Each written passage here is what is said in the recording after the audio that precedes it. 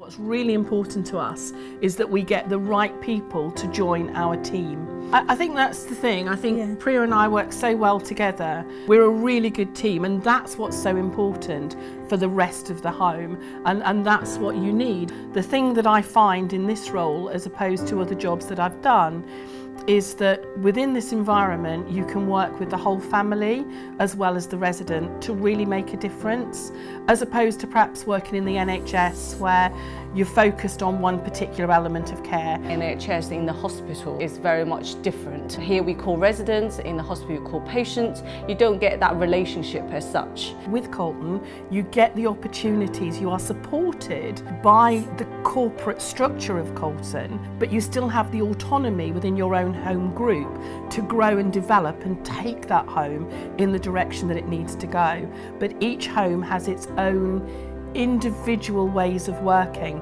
and I think that's down to home manager and the clinical lead as to how we grow and develop our team. And I think to be a leader of any team, you have to be prepared to join in and take part in everything. Being honest with each other and listening. Always listen to your team, listen to what they're telling you, and take their advice as well, and learn from each other, use each other's experience.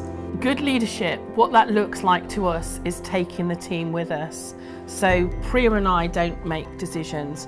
Priya and I come up with the ideas, and then we have a staff meeting, and then we put those ideas out there. We encourage the rest of the staff to feed into those ideas. When you come into Colten, you will soon find you are in the position leading your team. So I feel confident, I feel comfortable, and I definitely say, come to Colten.